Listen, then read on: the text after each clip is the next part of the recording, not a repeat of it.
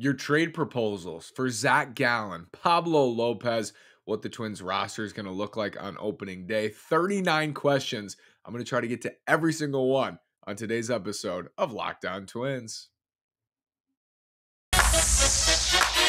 You are Locked On Twins, your daily Minnesota Twins podcast, part of the Locked On Podcast Network, your team every day.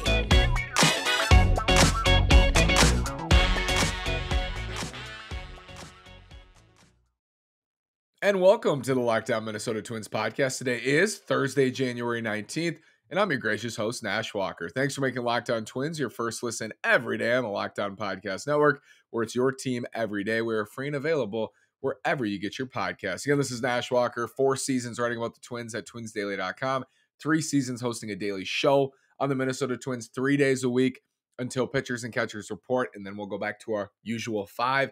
And I asked for mailbag questions, and as usual, you did not disappoint. If you ever want to ask me questions at NashWalker9 on Twitter or at Locked On Twins, you can DM, you can send a tweet, whatever you want to do. I'm going to try to get to every question today. I don't think we will, but I'm going to try. So let's jump into this. From Icy Blue, would you trade Luis Arraez and Royce Lewis in a deal for Zac Gallen? For those who don't know, Zac Gallen, Arizona Diamondbacks, a true ace, 3 years of team control. I would trade Luis Arraez and Royce Lewis for Zac Gallen if that's the only 2 that you're trading. Gallen, true ace. It would be painful, but potentially one of the more impactful trades in Twins history. It could go either way in being impactful. But yes, I would trade Arraez and Lewis in a deal for Zac Gallen. Aces don't grow on trees. Galachise, what do you think this season looks like for Brooks Lee? I think he's going to crush Double-A. I think he's going to move to St. Paul, and I think he's going to join the Twins by August. Let's say I'm that much of a bull on Brooks Lee. I think he's going to be on the Twins roster by September 1st. That's my prediction for Brooks Lee. Aaron, who will have a bigger season, Alex Kirilloff or Jose Miranda? If Alex Kirilloff clicks, he's going to be an absolute monster in his career, I think. All-around hitter. I think AK has the higher offensive ceiling. I think Jose Miranda has the higher offensive floor for 2023, but I also think Jose Miranda, I've predicted 130 weighted runs created plus, 4 to 5 win player in 2023. I'll take the sure bet in Miranda, but it would not surprise me at all if Alex Kirilloff had the second best offensive season on the roster to a Correa or a Buxton, or maybe even the best offensive season. I think he has that much upside. Josiah, a couple of questions. Josiah, what are your thoughts on the Twins international signing? So the Twins, their top signing in terms of dollar figure, Ariel Castro, an outfielder for $2.4 million, was a top 15 international prospect. I like what they did here. I like that they're putting money at the top of the class, and with Emmanuel Rodriguez in 2019, already a success story as a prospect. We'll see if he gets to the bigs, but he's a top 50 prospect already in Baseball America. It bodes well for the future with these international signings for the Twins. So I like what they did. We'll keep an eye on Castro and Chivilli and some other guys they signed. Josiah, also, is it just me or have the Twins targeted and acquired players who are high character leaders this offseason? I definitely think it's been a focus. I think they've done their due diligence on backgrounds of players. I think it's come into focus in recent years. I'm not saying anybody caused that, but yes, I think it matters to them. I think it matters to them to build a clubhouse and a culture that they like and that their players like. So yes, definitely think the Twins have targeted and acquired players who are known to be high character leaders, like Carlos Correa is known as a leader. I think absolutely that's true. Proud 24 years. Breakout season speculations. I know you did 3 Twins you like for 2023 already. I'll go off the beaten path. I'll say Edouard Julien has a breakout season. I think he's going to be a big factor for the Twins in 2023. He's that dude at the plate, crushes right-handed pitching. I think he's going to force himself into some plans, and he's my breakout pick. My one breakout pick I have not highlighted yet would be Edouard Julien. Ryan, is the new M logo really just a ploy to make any new pitchers acquired from the Marlins feel more comfortable? It looks that way. Very much looks like the Marlins cap, but hopefully we get used to it.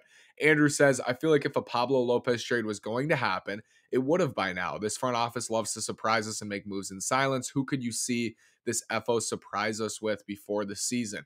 Keep an eye on an impact bat. We've talked about some corner bats, but someone crazy would be Brian Reynolds, right? They're asking for a Juan Soto type of package. Twins are not going to pay that. But if it comes down, that would be a surprise, obviously, to go out and get Brian Reynolds from Pittsburgh, who is an all-star level player. I also wouldn't rule out a move for a legit back-end reliever, like someone better than Fulmer. I wouldn't rule that out via trade either. So those would be surprise watches. Alex says, do you see Bailey Ober as a potential secondary piece in a trade for a starting pitcher? I think his youth and control would be desirable for teams and would free up a rotation spot. I've wondered about including Ober or Joe Ryan in a deal for a controllable starting pitcher. It's a strong argument in theory, but I do think it depends on how other teams value those two. If Joe Ryan, for example, is a key piece in a trade that brings back a frontline starter, I think they have to do that. Same for Bailey Ober, but I think Ryan would carry more value in general. Question from Ryan: what top prospect breaks into spring training with the big league team like Duran did last season? Jordan Balazovic is my pick. I'm going to say he has a big spring. I'm going to say the velo is there, the right knee is healthy, and he starts the season in the Twins bullpen. Jordan Balazovic, he's my pick. Bounce back pick, makes the team out of camp, which would be a huge surprise, but he has the talent to do it. Keenan, I'd like to hear your top 3 things that need to go right for the Twins this season.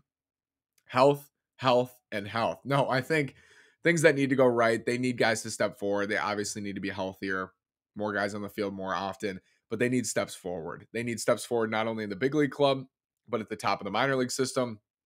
Royce Lewis, Alex Kirilloff, Trevor Larnach, Ryan Jeffers, that young core hopefully steps forward in 2023. Those are keys.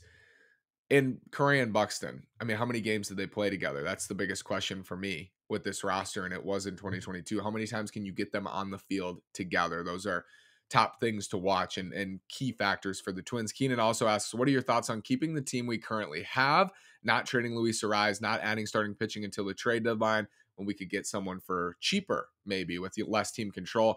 I think it's a fine way to go. I think last year that was clearly the path. That's what they decided to do. But we saw what can happen. If you wait until the deadline and you're really tight at the deadline in the standings like the Twins were, and you trade a bunch of prospect capital for Tyler Mahle, Jorge Lopez, Michael Fulmer, and then you get hurt and injury variance destroys you, and Cleveland plays extremely well down the stretch and they take the division, then you're stuck and you're like, ooh, maybe we should have made those moves before the season started and built a bigger lead. There's risk in not building a bigger lead in the division. So when you get to the trade deadline, it's too close for comfort, and those variant things can get you. But I'm not against that, Keenan.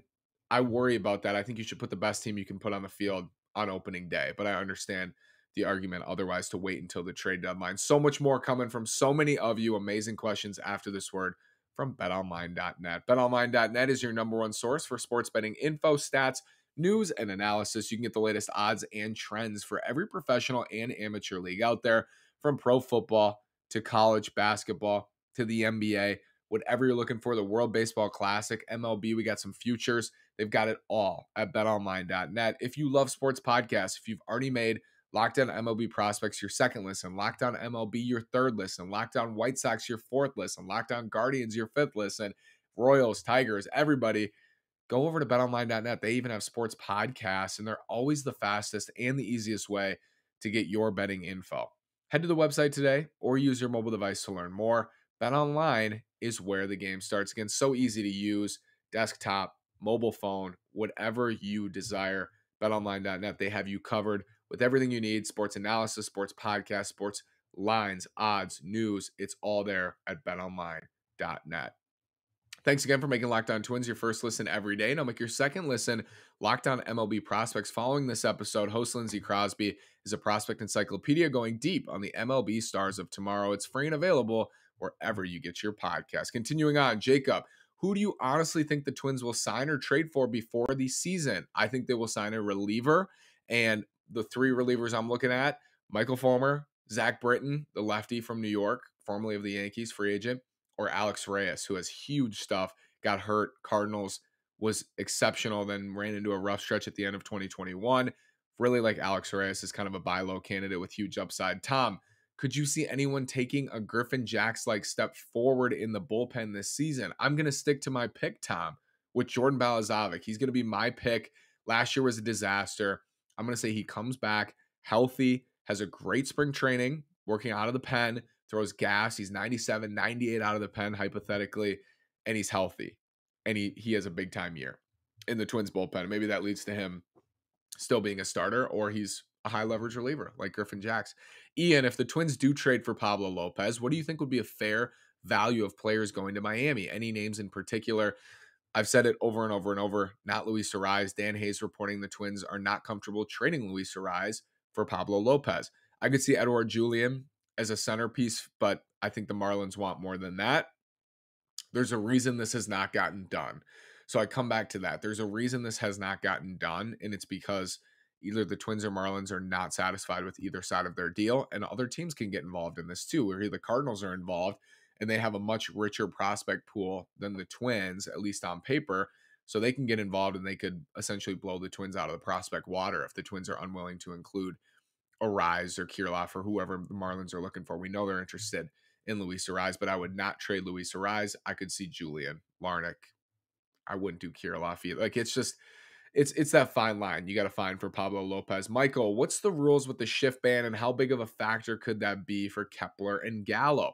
My understanding is teams need to keep two infielders on the dirt on either side of second base, but Aaron Gleeman and Phil Miller and John Bonus on their podcast today said, don't be surprised if teams take an outfielder and put him in the grass right behind second base. Technically not breaking the rules. They're not breaking the rules because the infielders are still on the dirt, but it's essentially a quasi shift. So I think teams are going to find ways around it. I think these guys, it's overhyped how much they're going to benefit from the shift, but I would expect better seasons from Joey Gallo and Max Kepler, but not dramatically. So I think it's going to help them, but not dramatically, like 10, 15 more hits, I think, for Kepler and Gallo, especially Kepler because he puts the ball in play more, but it's weak contact.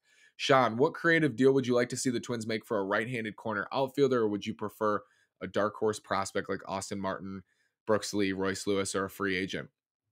In the show this week, I mentioned Tyler O'Neill. Yandy Diaz plays third, but you can move him over to first, just corner bat. And then in the outfield, again, Manuel Margot is right-handed targets. I love the idea of trading for one of those guys. So those three, and O'Neill's like, I'm getting messages about my O'Neill pick, but that tells you how the Cardinals probably value Tyler O'Neill. They probably want to hold on to Tyler O'Neill even after a down season. But keep an eye on those guys. Keep an eye on corner outfielders, certainly as we get closer to opening day. Darth Yoda, why are we not utilizing our AAA players in the infield who could develop in the majors? Let's spend more money on a quality starter. So I assume this is in reference to the Correa contract. And my response would be the Twins have no surefire bets to play shortstop in their system. Royce Lewis, Brooks Lee, Austin Martin, all question marks for varying reasons. Royce is coming off back-to-back ACL surgeries. Brooks Lee is probably going to be a third baseman. He's going to get bigger, stronger. I don't think he's going to play short every day. And then Austin Martin is the least likely of all of them to play short at the big league level on an everyday basis. So, and Martin doesn't have the back that's even anywhere near, at this point, Lee, Lewis, or Correa. You're going to see young players in the infield. It's just not going to be at short right away. I mean, Correa is their shortstop for the next 6 years. You will see Royce Lewis at short, I think. You will see Brooks Lee at short, but not every day. It's going to be a young infield, I think, moving forward. Once Jorge Polanco leaves in free agency or the Twins don't pick up his club option, it's going to be Julian, Miranda, Arraez, Correa, Lewis, Lee, Martin. All those guys are going to factor in. So you're going to see young players in the infield, just not at short because they didn't have any surefire players to play shortstop. And that's why they really wanted Correa and they got him. Tony, who is the one minor league Twin you have both eyes on during spring training? Edouard Julien. If he crushes, I think he's going to start in St. Paul. But if he crushes spring training and then he has a great first month in St. Paul, he's going to be with the Twins before you know it. JF, once Royce is cleared, does he go to St. Paul for a short duration or until September? And if he is brought up to the big league club in the summer, where does he play? I think Royce will rehab in St. Paul with regular days off. He's coming off, another ACL surgery. I would guess like 2 to 3 weeks. I think that was built into his return plan. But right now, I would think after the All-Star break is kind of what I've heard. I don't want to misreport that, but I think after the All-Star break is the hope. But depending on how he looks, will be where he plays. You're hoping Correa is healthy and he's playing short, and then you'll have Royce Lewis in left field or backing up Byron in center or playing right or wherever the Twins need him. I think he will play and they'll get him ready for that at St. Paul during his rehab. Alex, thoughts on Nick Gordon and Kyle Farmer both being super utility options instead of worrying about a right-handed fourth outfielder since Garlick will be up after an injury anyways. Yeah, it's interesting the Twins view Kyle Farmer as a left fielder. That kind of changes the view of left field in general. I think a Nick Gordon, Kyle Farmer platoon is pretty solid, but as it stands today, Kepler's still on the roster. So you have to assume he's in left, Gallows in right, Buxton in center, and Farmer and Gordon are kind of bench pieces, but that's not a bad platoon. Breepy, what are the odds we trade Kepler and some change for another arm? I still think the odds are high, but my expectations have lowered a little bit as we get closer and closer to opening day. I think there's a chance the Twins do keep Kepler, and they would boast one of the best defensive outfields in baseball. I know a lot of people don't want to hear that, but it's true. Ben, do you think it's a viable option to have Kepler in center field and make Buxton a full-time DH? It would make sense, but Buxton's recent injuries have mostly come on the bases. So taking him out of center field is probably not going to solve all of his issues. And because he's so valuable and still under 30 in center field, you keep him there until he legitimately cannot play out there anymore. So that's a question for another day. I think in the future, right now, he's just way too valuable defensively, and his injuries have come on the bases. In recent years have come on the bases. Jordan, if the Twins trade Arraez, who would you want to see in return for a fair trade? It's got to be a true difference maker, because Arraez is a difference maker for the Twins. And when I say that, it's a player with 4 to 5 win upside. That's an impact right-handed bat, or a legit frontline number 1 starter or a number 2 with upside. And that's not because I'm overvaluing Arraez in relation to the league, but I'm overvaluing Arraez in relation to his value to the Twins. And that's why it needs to be a true difference maker in their lineup or in their rotation. Lobster Knoll, with a seemingly logjam of infielders, what does the MLB path for Julian look like? He's going to play for the Twins in 2023, second baseman, but sounds like fringe second baseman defensively, probably second base DH as soon as this year. His main path is second base if Polanco misses time, is traded, or is no longer on the team. Whenever it's going to be Edouard Julien, I think, stepping up next. Sirwall, what should the Twins do at the trade deadline if things are actually going well? Also, what do they do if Gallo really does bounce back into what he was with the Rangers after they hypothetically trade Kepler? What, or should they try to get another year or two out of him, or no? So the same things they need now for the trade deadline, which would be notably a frontline starter, a big right-handed bat. The thing about Gallo is they were willing to give him 1 year and 11 million, coming off a year where he hit 160 and was truly horrific. If he has a year like he had with Texas, where he's a 4-win player, I think they're going to give him a qualifying offer, which is 1 year for 20 million. And if he declines it, they get a draft pick. So I think that's maybe part of the calculus, is if Gallo has a bounce back season, you can offer him the qualifying offer. He can either take it, or he can go to free agency and you get a draft pick. So yeah, I mean, that's part of it. I don't think he's going to come back on a multi-year deal unless things go extremely well and the Twins want to invest, but you can get a draft pick if he has a nice year and you give him the qualifying offer. Chad, what pitcher would you like the Twins to trade for? It's hard to gauge. There's not a lot of guys out there, which is why the Marlins are stingy about Pablo Lopez, I think. Brandon Woodruff was my number 1 target throughout the offseason, but Milwaukee, they're saying he and Corbin Burns are not available at this point. So there's not a lot out there. I mean, Lopez, you can dream on Gallen. You can dream on some reclamation projects and Airman Marquez, Brad Keller, but doesn't really get anybody excited. Connor, what would a realistic package look like for Zac Gallen, ideally without Brooks Lee? I chalked this up. A package for Zac Gallen would be absolutely massive.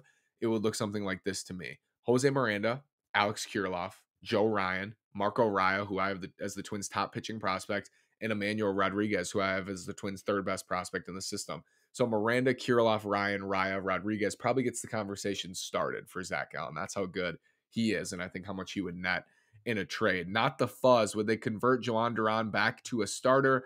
The fear is not that Duran wouldn't be able to be successful as a starter. It's his right elbow. His elbow's the problem. He had elbow problems in 2019, or in 2021, excuse me. And now he's one of the best relievers in baseball. So you don't want to ruin a good thing. Obviously, you dream on it, but with his health, you don't want to risk that. Sign Profar says, thoughts on Giovanni Moran? Think he has great stuff, still young, and really the only lefty in the pen other than Thielbar. Could you see him taking a Jax-like step this year and becoming a really solid option for us? Absolutely. Love Giovanni Moran for 2023 if he can refine that slider to get lefties out more consistently, because he's better against right-handed hitters. He was fantastic for the Twins in that mop-up role last year, and the FIP was off the charts good. So yes, Giovanni Moran, easy pick for a breakout. Just got to refine that slider to get lefties. Sports Actuary, what do you think the biggest X factor that could lead to the Twins reaching their ceiling? I said how many games of Byron Buxton and Carlos Correa stay together earlier, and I think that's a key. Like, how many did they play together? My other X factors: Miranda, Larnach, and Kirilloff. Those three, do they combine for 10 wins above replacement or less than 10? More than 10 or less than 10? 10 or more, I think things went well. Less than 10, things probably didn't go so well for the Twins. So those are some keys. Ben, where do you see Joe Ryan in the Twins rotation in 3 to 4 years? Joe's a solid mid to back of the rotation starter today. I think he took some steps forward with his off-speed stuff last year. But the question you have to ask yourself is a starter who throws 90 to 93, really humping it up. He'll get to 94, 95 in the first couple innings, living at the top of the zone. How successful can that guy be? Because they're going to give up a ton of homers every year. It's going to happen. If you throw 90, 92, throwing up in the zone, you're going to give up a lot of homers. Can he succeed as a frontline starter with 90 to 92 up in the zone? I have my doubts. So I see him as a mid to back of the rotation starter in 3 to 4 years, but I wouldn't be surprised if he proved me wrong in that regard. Ryan, what are your division predictions as it stands today? I'll go Astros, Yankees, Twins, Padres, Braves, Cardinals. Those would be my division predictions. Even though I think the Guardians are a step ahead of the Twins as it currently stands, I'll get optimistic and take the Twins to win the Central right now. Purple Norwegian, Twins bullpen. Instead of adding a reliable right-hander, I feel a lefty who can pitch more than an inning would be a better choice to strengthen the bullpen. I like that idea, and the market is more flush with left-handed relievers. Matt Moore, Andrew Chafin, Zach Britton, more lefties on the market right now. But the Twins have Giovanni Moran and Caleb Thielbar and Danny Coulomb in the system. It's hard to see that happening, but I don't mind the idea of adding another lefty to the bullpen. Purple Norwegian also says, what are the pros and cons of trading Luis Arraez before the opener versus postseason? And can this team win a World Series or a playoff game with a one-dimensional Arraez with ankle and knee issues, or would we be stronger with a healthier two-way player? So the pros of selling Arraez now are you're selling super high. He just won the batting title. 3 years of team control is going to net a bigger package, and you have in-house replacements for Luis Arraez, hopefully in-house replacements with Alex Kirilloff and Larnach and Julian and other guys who hopefully fill the void in the lineup. The cons of selling now is he just won the batting title. He's invaluable to the lineup, and he's a clubhouse beast. He's in the fan base loves him. So those are the cons of selling now. The pros of selling after 2023 is you have him for this year. You can see how he plays, and then it's less risky because of team control. You're only giving away 2 years instead of 3 years of Luis Arraez. The cons of selling are the value may never be higher than right now. You're probably never going to get more for Luis Arraez than you get today. If you can get a significant difference maker in the front of the rotation or in the form of a right-handed outfielder for Luis Arraez, you do it. Otherwise, you hang on tight. I think it's very simple to me. Got to be a difference maker in the front of the rotation or a right-handed bat in the outfield who's a legitimate 4 to 5 win upside player. Those are the keys for me to remove him from this lineup. Zach, what are your thoughts on the rotation? I think this is the deepest rotation of the Derek Falvey, Thad Levine regime, but it's also filled with question marks of injuries and upside at the top. How much upside is there really in this rotation? Who's the first up from AAA? Louis Varland, I think, is going to jump Josh Winder as the first up because I think Louis, he dominated AAA last year, and I think he's 6. I think he's 6. I think Winder's 7. I think Woods Richardson's 8. That's my current order. Even though Winder pitched more for the Twins last year, performance matters, and this team's trying to win in 2023. What's your bullpen pecking order? I know the Twins likely won't use traditional rows, but how would you rank the pen from most reliable to least? I like that today on this day in the offseason. I'll go Joan Duran, clear number 1. Step down, Caleb Thielbar will be 2nd. Griffin Jack's 3rd. Jorge Lopez 4. That's like my 2nd tier. It would be Duran on his own tier. The next tier will be Thielbar, Jax, Lopez. And then another tier down would be Jorge Alcala on his own island. I don't really know what to think of him right now, coming back from an elbow problem.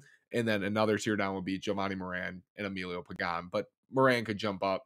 Pagan could jump up, hypothetically, to a higher tier. But those would be my tiers today. What do you think the identity for the 2023 Twins will be? The early identity in 2022 was an offense that was dangerous. They clogged the bases. They got on, but they couldn't score with runners in scoring position. And my guess is that the 2023 group will have a dynamic offense. I think it's going to be a fun lineup to watch. I think they're going to score runs. I think they're going to get on base. I think they're going to be tough to face for an opposing pitcher. I think the rotation is going to be solid if they're healthy, and the bullpen is the true wild card.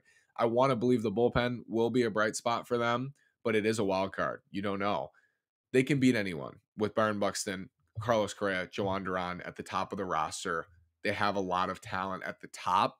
I think the identity for the Twins, if things go really well, will be a top 3 offense in the American League that hits a bunch of homers, that scores a bunch of runs, that's led by Correa and Buxton, and breakouts from Kirilloff, and Miranda has a big year.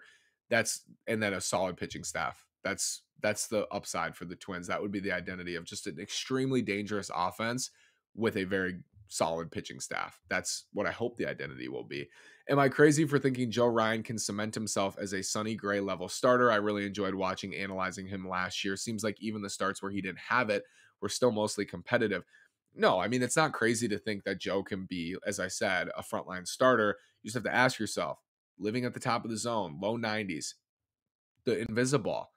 It's a unique pitch. Maybe he's the unicorn. He's going to figure it out with his off speed and he'll turn into a frontline starter. It's hard to do. You have to greatly limit your damage on secondaries if you're going to pitch at the top of the zone at that velocity. Can't hang sliders, can't hang changeups. You got to just get beat with your fastball and have solid secondaries. And right now, Joe Ryan has developing secondaries. I'm hopeful he gets to like a low 3s ERA type of guy. If you take out his San Diego start last year where he gave up 5 homers, he would have been a low 3 ERA guy, but there's a reason you can't take that out because he gives up a lot of homers. He gave up 5 that night. So I'm hopeful. We'll see. Thank you so much for all your questions. We packed those in. I'm so grateful for you. Thank you for making Locked On Twins your first listen every day. Now make your second listen. Locked On MLB Prospects host Lindsey Crosby is a prospect encyclopedia. He's going deep on the MLB stars of tomorrow. It's free and available wherever you get your podcasts on the Locked On Podcast Network, where it's your team every day. Thank you so much. Have a great day and go Twins.